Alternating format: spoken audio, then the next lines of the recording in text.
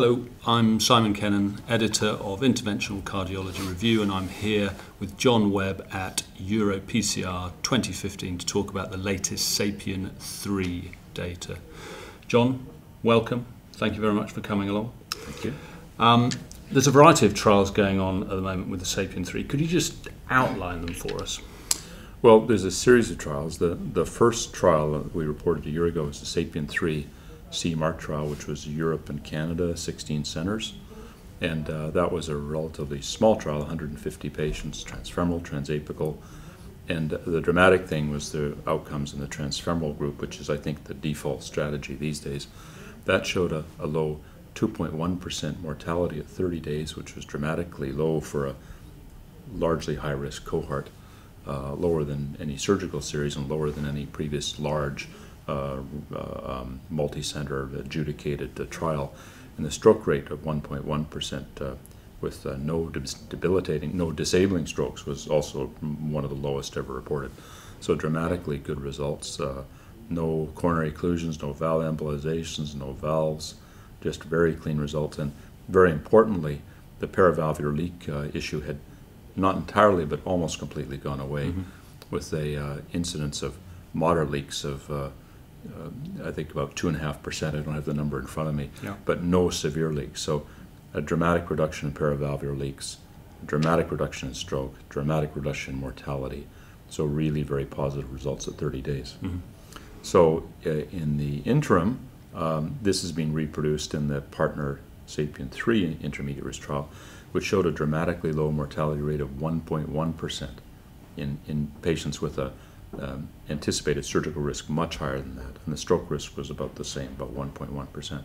So really these are better than any surgical series, and it's not low-risk patients we're talking about. That was a 1,000-patient trial, and now we have the 1-year follow-up of the original European Canadian trial, and at 1 year the results are durable. There were actually no cardiovascular deaths between 1 month and 1 year, so dramatically low or high 91.6% survival at 1 year, which is really good for these patients, elderly patients with comorbidities. The best ever reported in a large adjudicated trial, 91.6% 1 year survival, and the stroke rate, there's only another 1% strokes at 1 year, which is dramatically low, even lower than you might expect in this population. So, and the paravalvular leaks, in fact, the moderate leaks were less than half at 1 year than they were at 30 days. So, if anything, they're not getting worse; they're getting better. And then the latest trial is the SAPIEN 3 EU Continued Access Registry, which is now just slightly lower intermediate risk patients, and only transfemoral, which has become the default strategy. And this produces really the best results yet, with a 30-day mortality of just 1%, and again no embolizations, no coronary obstruction. The paravalvular leak rate identical to the other two trials, with no severe leaks and moderate leaks, and just between 2 and 3% of patients, which is really very excellent, and still low stroke rates. And importantly, in the early trials, we were seeing pacemaker rates a little higher than we've seen with balloon expandable valves, but in this later study, the continued access, now with a policy of less aggressive oversizing and implanting the valve a little higher in the annulus, the pacemaker rate's now down to 4%, which is as good as it ever was with balloon expandable valves, and dramatically better than most other valves available.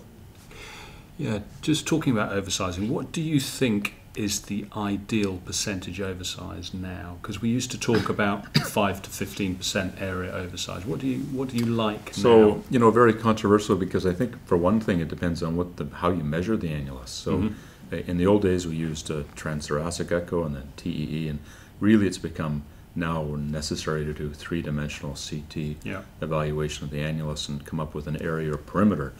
And remember, oversizing area and perimeter isn't the same. One is larger than the other. So, yeah, I think we're talking sort of 5 to 10% is optimal. But the interesting thing about the SAPIEN 3 is if you have an accurate size, you don't necessarily need to oversize at all.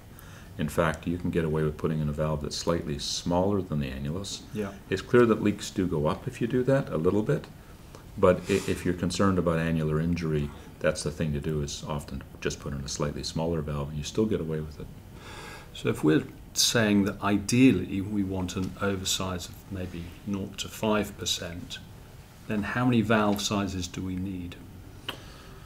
So, well, that's ideal, but there's a range beyond that. So it's pretty clear that you can oversize by area up to 20% safely if there isn't a lot of calcium in the LVOT, not the leaflets we're talking about, but below the valve in the LVOT. So we can oversize up to 20% or so, and we can undersize up to 5%, and within those ranges we can get pretty good results. You know, ideally it'd be nice to have even more sizes of valves, but that's not going to be available for a while. Is it coming down the track? Well, I think there's various approaches to either more sizes of valves or valves that can be have their size adjusted slightly. So there's certain strategies about how that might be done. Yeah. And I think you'll be hearing more about that. Excellent. Just going back to the pacemaker rate, is that all explained by just where the valve is deployed? I'm just thinking in comparison to other valves where the pacemaker rate can be 20, even 25, 30%. And the Edwards valve, the SAPIEN valve, is still deployed in the left ventricular outflow tract, perhaps only for 2 or 3 millimeters, but it is still deployed there. So is that the whole explanation for the low rate, the position? You know, there's all sorts of factors that predispose to AV block, including a pre-existing right bundle branch block and age and all sorts of other things. I think although it's difficult to show, I think the degree of oversizing is important. So if you put in slightly smaller valves, as with SAPIEN 3 with the sealing skirt, we can put in slightly smaller valves and still get good sealing. I think that results in lower pacemaker rates. It also has to do with whether the valve pushes into the septum.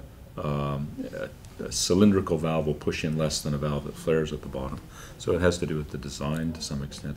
But yes, largely the depth of implant is very important. And it's become clear with this valve, it being a little longer, that we have to position it a little higher to get it just right. In the early experience, we implanted lower. The pacemaker rates were 14% and then 10%, and now they're 4% with people implanting them a little bit higher and still getting the good sealing. So I think that's been shown with other valves as well. It's to a large degree how deep it goes in the LVOT is one of the very important determinants.